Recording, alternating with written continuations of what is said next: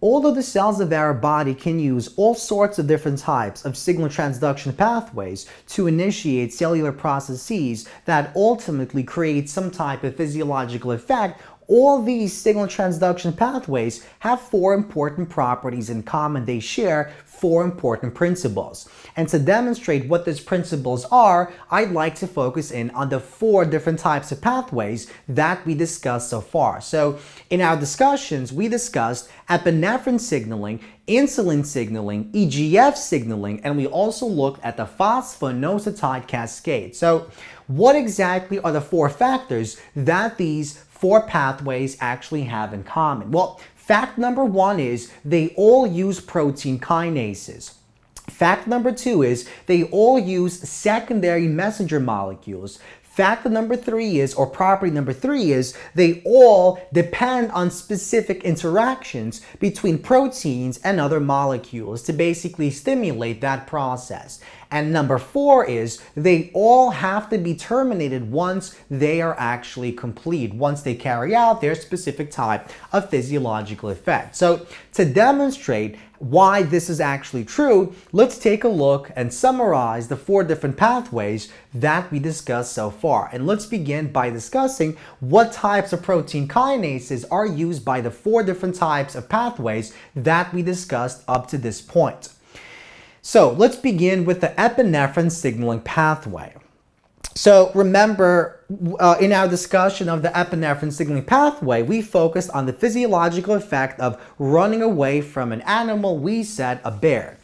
And so we said that a kinase is used in this particular pathway, namely protein kinase A. Protein kinase A is activated by a secondary messenger molecule that we'll talk about in a moment, cyclic AMP. And once the protein kinase A is activated, it goes on to activate effector molecules, for instance, enzymes, which carry out the breakdown of glycogen into glucose. And then the glucose can be used by these, let's say, skeletal muscle cells to basically produce ATP molecules, which themselves are used to basically contract the skeletal muscle. And once the skeletal muscle contracts, that is precisely what allows us to basically run away from that animal, from that bear, so carry out that particular type of physiological effect. Now, what about the phosphoinositide cascade? What types of kinases are used in this case? Well, in our discussion, we focused on two different types of kinases. We discussed protein kinase C and calmodulin, so CAM-dependent protein kinases. And we said in this particular cascade, and we used the physiological effect of decreasing or increasing blood pressure, we said that these two types of kinases are basically crucial for allowing that smooth muscle in the cardiovascular system to actually contract. And so what these do is they stimulate the breakdown of glycogen and they stimulate the contraction of those smooth muscles, which also depend on ATP to basically contract. Now, in the case of insulin signaling, we said that insulin signaling is basically used once we ingest a carbohydrate-rich meal. So once we ingest all these carbohydrates, the glucose concentration in our blood plasma increases, and we want to use the insulin signaling pathway to basically allow the uptake of the glucose into the cells and then allow the transformation of glucose into glycogen. And so that's exactly what insulin signaling pathway actually does.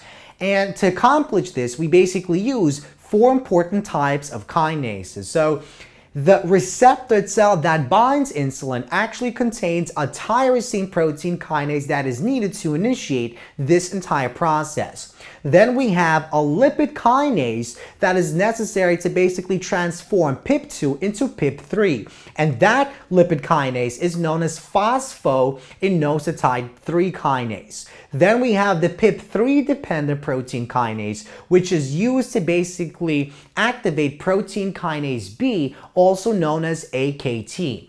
And what protein kinase B does is it basically stimulates the movement of glucose transporters into the membrane of our cells, for instance, skeletal muscle cells. And then these skeletal muscle cells can essentially uptake the glucose molecules and transform the glucose molecules into glycogen as a result of the activity of these protein kinases.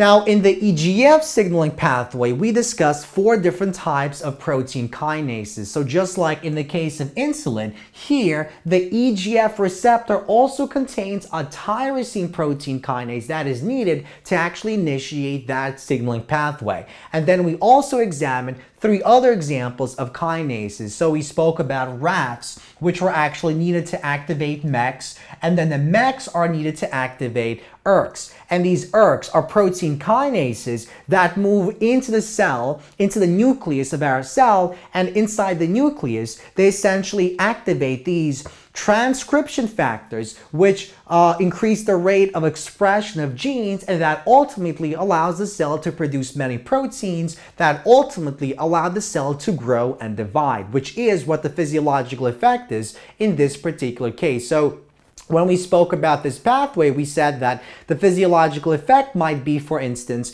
actually sealing off that cut that we might experience on the epidermal cells of our skin. So we see that protein kinases are used by all 4 pathways that we discussed, and this implies that they play a crucial role in this signal transduction pathway in actually carrying out that particular type of physiological effect. Now, secondary messengers are also used by each one of these 4 different types of pathways, and we said that all these signal pathways use these secondary messengers to basically amplify that initial signal. So these secondary messengers are intracellular agents. They can be molecules or ions whose concentration can be greatly amplified, thereby amplifying the overall signal that was initially taken up by that cell. So these secondary messengers typically act on proteins or enzymes that play crucial roles in the signal transduction pathways. And so in our discussion, these are the secondary messengers that we discussed. Except in this particular case, we actually didn't discuss how calcium or cyclic AMP is used by this pathway.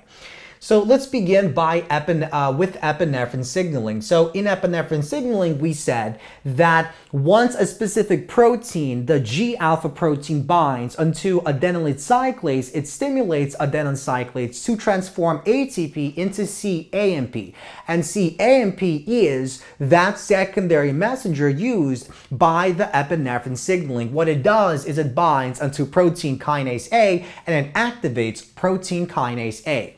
Now, for the case of the phosphoinositide, so that's actually spelled incorrectly, but let's imagine that's phosphoinositide cascade, we discussed 3 different types of secondary messenger molecules. So we looked at IP3, we looked at DAG, and we also looked at calcium. So we said that IP3 has to bind onto a calcium channel in the ER membrane to allow the calcium to move into the cytoplasm. And then the calcium, with the help of DAG, must bind onto a special protein we call protein kinase C. And that activates protein kinase C. On top of that, calcium also actually goes on to bind to calmodulin to form the calcium calmodulin complex, which then goes on to activate those calmodulin dependent protein kinases. In the case of insulin signaling, we discussed how for the PIP3 dependent protein to actually begin to be able to activate protein kinase B, that PIP3 dependent protein kinase must actually bind PIP3. And the PIP3 itself is actually produced by the phosphoinositide 3 kinase. Now, in our discussion of EGF signaling, we actually did not examine these 2 secondary messengers, but these are in fact secondary messengers that stimulate the EGF signaling pathway, so calcium as well as cyclic adenosine monophosphate. Now, let's move on to property number 3 that all these 4 have in common, and that's the fact that all of these different pathways depend on the correct interaction between protein molecules and other molecules in that pathway. So within any signal transduction pathway, proteins interact with other molecules. These other molecules can be proteins, or they can be lipids, or they can be secondary messenger molecules such as the calcium ions. And these interactions basically stimulate and pass down the information needed to ultimately to ultimately stimulate the cellular processes that lead to some particular type of physiological effect. So in a case of this pathway, physiological effect might be running away. In a case of this pathway, so we might regulate the blood pressure. In this pathway, we actually want to uptake that glucose and transform the glucose into glycogen. In this pathway, we actually want to repair certain types of damages to the epidermal cells or the epithelial cells. Now, many of these pathways have different types of interaction. So in this particular case, I've listed a single interaction that exists in each one of these pathways. So in the case of epinephrine, we said that the activated G-alpha protein must go on and bind to adenylate cyclase to actually transform those ATP molecules into cyclic AMP molecules, which then go on and activate protein kinase C. So in epinephrine signaling, the alpha G protein must interact with adenylate cyclase for that pathway to actually continue. In the case of the phosphoinositide cascade, we saw that the IP3 has to bind onto a specific ligand-gated calcium ion channel on the ER membrane to actually allow the movement of the calcium from the ER lumen and into the cytoplasm. And only then can protein kinase C and the calmodulin-dependent protein kinase actually be activated. Now, in the case of insulin signaling, we said that the IRS1 must bind onto that insulin receptor to actually act as an adaptive protein to allow the attachment of the phosphoinositide 3 kinase, that specific type of lipid kinase that is needed to actually transform the PIP2 into the PIP3 molecule that we mentioned right over here.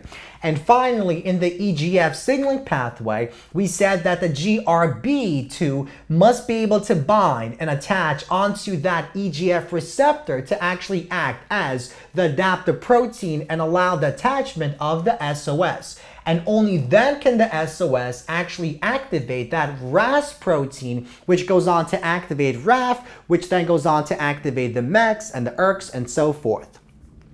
So interactions play very, very important roles in these signal transduction pathways.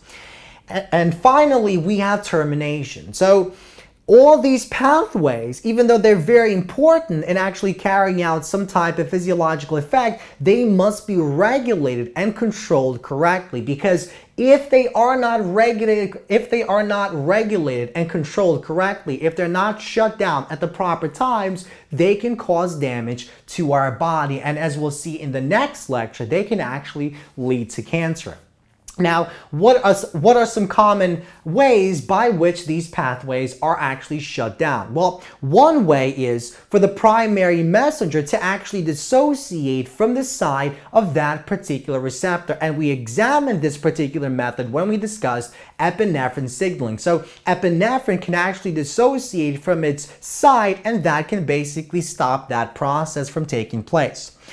We also discussed the fact that G protein, so in the case of epinephrine signaling and also in the case of the EGF signaling, there are G proteins that contain GPase activity. And what that means is they actually have a built-in timer that allows it to deactivate the process after some time has passed.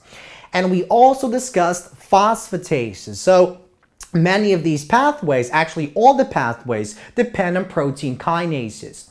Now, the protein kinases actually activate molecules by phosphorylation.